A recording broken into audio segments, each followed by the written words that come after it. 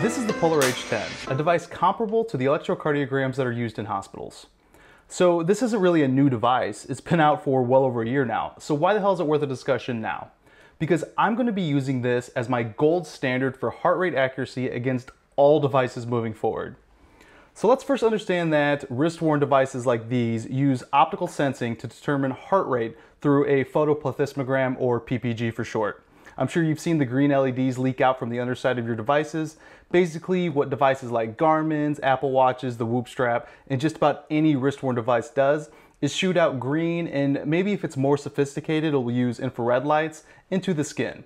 Then it has a photodetector that will measure the amount of light reflected, and the difference of the amount of light projected versus what's received from the reflection will determine through their algorithms blood volume variations in the skin, and that indicates a heartbeat. The Polar H10, on the other hand, doesn't use optical sensing. It's an actual ECG.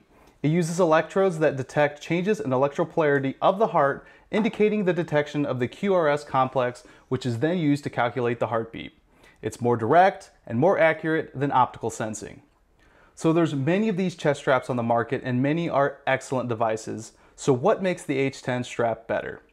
It's the ability to denoise electrical interference during the ECG better than anyone else. Let's first take, for example, the Apple Watch, because I'm sure many of you are thinking about the ECG capabilities that were added to the Series 4 and so on. So what does it take to get an ECG reading? It's a 30-second reading in which you have to remain as still as possible so the electrical polarity can be measured. The reason to put your finger on the dial is because the ECG requires a transmitter and a receiver, and the purpose of remaining still is to reduce any potential interference from the transmission to the reception. Now we go back to the H10, and we're definitely not being still. The purpose of this guy is so we can move. So there's the moneymaker for the Polar H10, the ability to reduce as much electrical interference as possible, which is done through the proprietary components of the device and their patented component composition and algorithms. Electrical interference can come from anywhere in the environment, from our own bodies, and many times from the static from our own clothing, all of which needs to be extracted from the readings to only reveal the clean QRS complexes. And time again, through various third-party studies, the Polar chest straps have been shown to be best in class.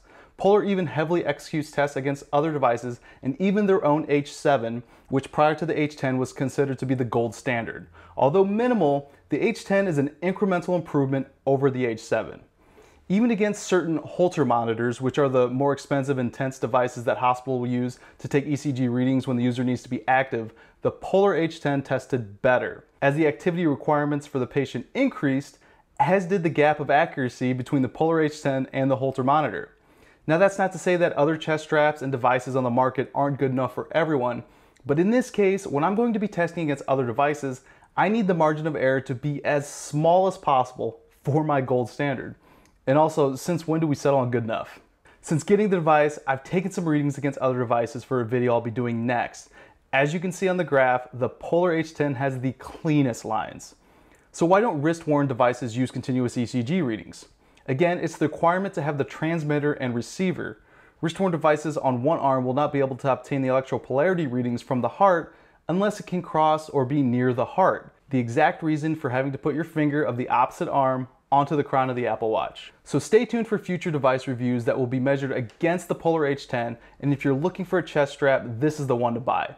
If you want this strap and would like to support the channel, please check out the link in the description to Amazon, which is where I bought mine.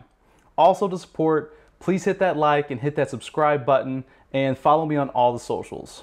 I'll see you in the next one.